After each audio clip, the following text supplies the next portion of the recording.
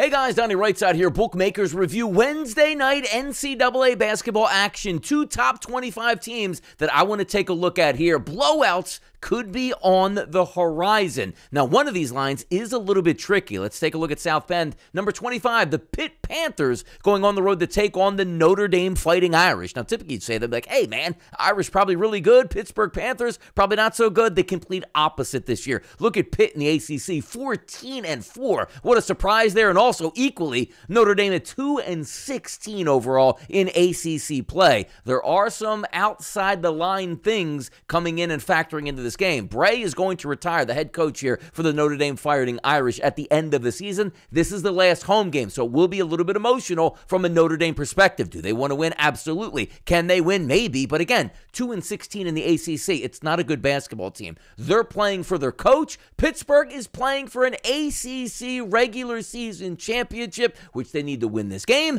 and then handle their business down in Miami this weekend. You gotta be able to do this because Notre Dame is a bad basketball team right here. Also, Notre Dame, Hammond and also Starling look like they might be missing this game tonight. One of those players, Starling for sure, is not going to suit up. So down two starters and playing against a Pitt team that is much, much better with a lot to play for. The line does look short at -3.5. We've seen this play out all season long. Ranked road teams going on the road and losing. Yes, I understand that. But a little bit different equation here. The end of the season, Pitt is not just playing out the string to get to the ACC tournament. They're playing out the string to win an ACC championship. You know you're going to get their best fight tonight, and I do believe it's enough to knock off the Fighting Irish. How about this one?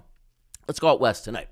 Chicago State is taking on Gonzaga tonight. Yes, you heard that right. Chicago State. 11-18 on the season, 3-18 on the road going up against the Zags, who are 14-1 at home and have already clinched a piece of the WCC championship for the regular season. The rubber match probably going to come in WCC tournament play where they can win that outright and take home even more bragging rights away from St. Mary's. But before they do that, they have to win this game. But how serious is Gonzaga going to take this? Now, granted, they don't want to have a bad performance before going into their conference tournament. We understand it. It's a little bit awkward that Chicago State is just going to go out there and play a game against Gonzaga. But the one thing I do know for sure, the first half should be popping. Chicago State is a terrible offensive and defensive team. Gonzaga, number one in the country on offensive efficiency. They should absolutely fillet the Chicago State team in the first half. That's why instead of focusing on a full game, which might be as high as 28 points as a favorite here, No. Let's go first half. -14.5 at a -140 price. It is juicy. There's no doubt in my mind that Gonzaga is going to be up close to 20 points at the break and then cruise to victory in the second half. Two ranked teams with opponents here that they certainly should be able to beat down. Let's go to a night in college basketball and get the party started. I'm Donnie RightSide for Bookmakers Review, and as always, good luck on those wagers.